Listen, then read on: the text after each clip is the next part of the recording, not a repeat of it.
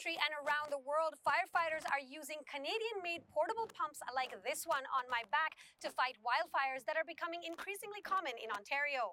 Most Canadians, when you think of wildland firefighting, they think of a yellow plane flying above and dropping water, which is an excellent tool.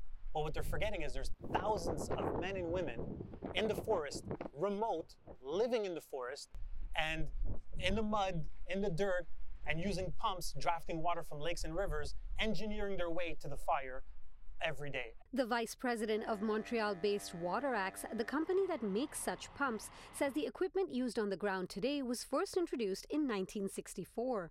But the technology is dated, and we've took it upon ourselves to evolve the platform. It's going to be safer for the operator, they'll be more productive, and they'll be able to accomplish a lot more with a lot less. One of the bigger differences that makes the new model more user-friendly is the difference in weight. This is one of the old models, and it weighs about 60 pounds. Oof. And the newer model is 20 pounds lighter. Well, this is the basic setup that a wildland firefighter would be looking for.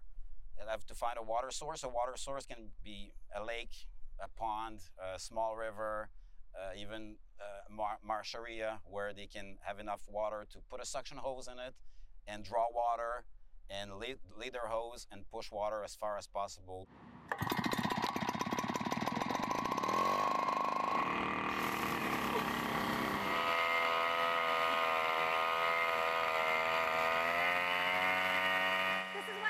Skip leg day.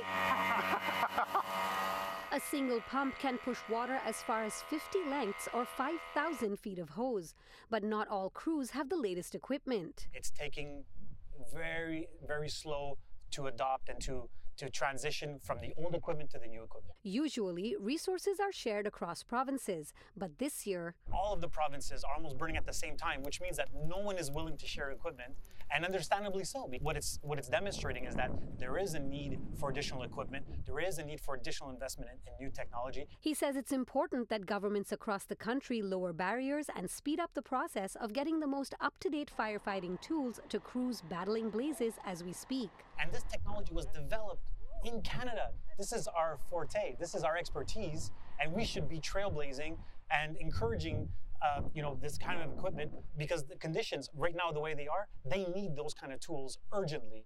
They need modern tools for modern fires. Dilshad Burman, City News.